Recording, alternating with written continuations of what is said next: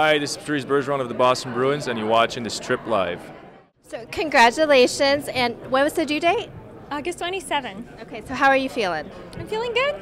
Even in this heat?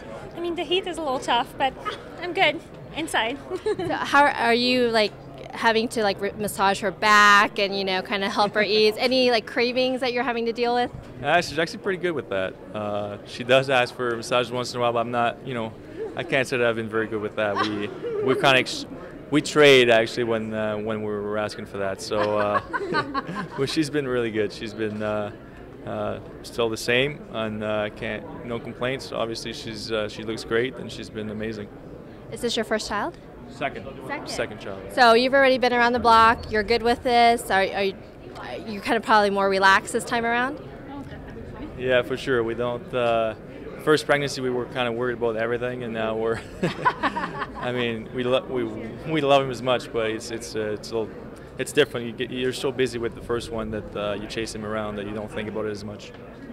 So I've been asking a lot of the players about balancing, life and work, and especially when the NHL, it's such a hard thing to do.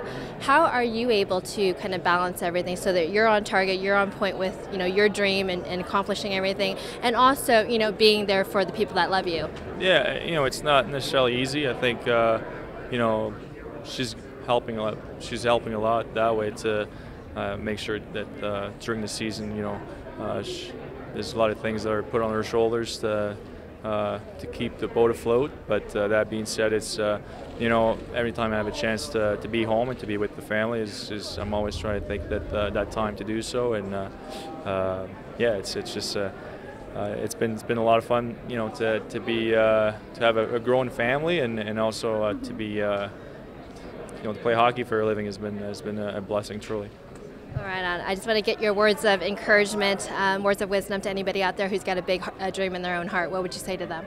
Just follow your dreams, honestly. It's, a lot of people is going to, say different things and think you're not going to be able to achieve or to accomplish what you want to. Doesn't matter what it is, just go for it, fight, and work hard and believe in yourself.